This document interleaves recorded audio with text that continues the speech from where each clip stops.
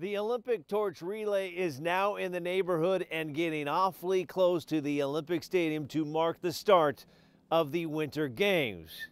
A South Korean Olympian with ties to the Northwest, well, she had a very special part in that relay. August Beck from Seattle is one proud grandson. It's rarely going to ever happen in your entire life. So that's why I think it's pretty awesome to see my grandma run the torch. His grandma is 73-year-old Kim Kwee-jin.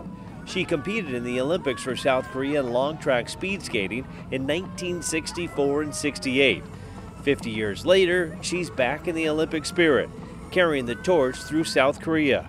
Her grandson August is wearing the hat she wore during the Olympics.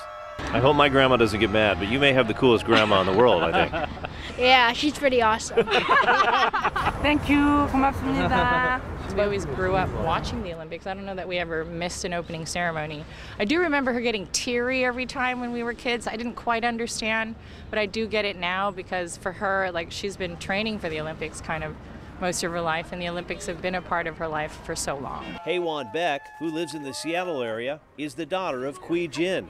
She says her mom has always been humble about her athletic ability. And while she's never had the chance to watch her compete, on this day, she's beyond proud of everything her mom stands for. Oh my God, I'm super emotional. The pride level is just super high, and it means a lot to her. I know what it means to her too, so I'm gonna pass. Her being the matriarch of the family and being a warrior that she is an inspiration to everyone in the family. Yeah. That despite, no matter what happens, you know, you'll have this moment like that. And she's writing history for us. Kwee-jin is not done with her Olympic duties. She will also help carry out the Olympic flag during the opening ceremony. Oh, I'm just very happy. Anyway, just proud of her.